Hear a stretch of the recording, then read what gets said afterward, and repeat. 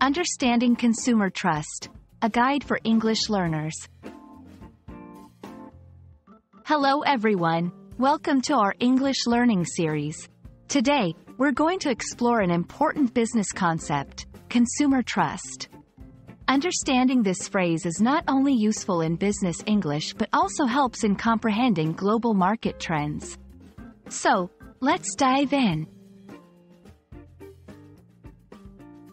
Consumer trust refers to the confidence that customers have in a company's products or services.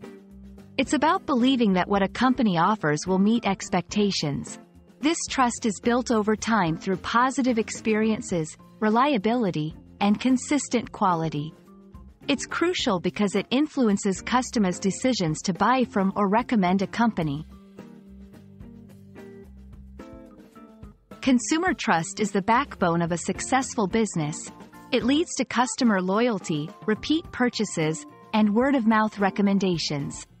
Companies with high consumer trust often see increased sales and a stronger brand reputation. In contrast, a lack of trust can lead to a decline in customer base and negatively impact a business's survival. Building consumer trust isn't an overnight process. It involves 1. Quality products, services, consistently delivering what's promised. 2. Transparency, being open about business practices and policies. 3. Customer service, providing excellent support and handling complaints efficiently. 4. Authenticity, staying true to the brand's values and mission.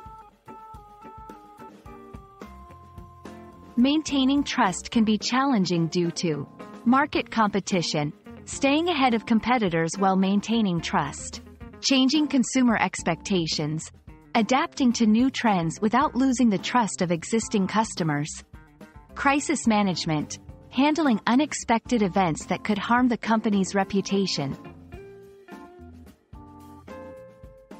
Measuring consumer trust involves looking at customer feedback, through reviews, surveys, and direct comments. Repeat business, how often customers return. Referrals, customers recommending the brand to others.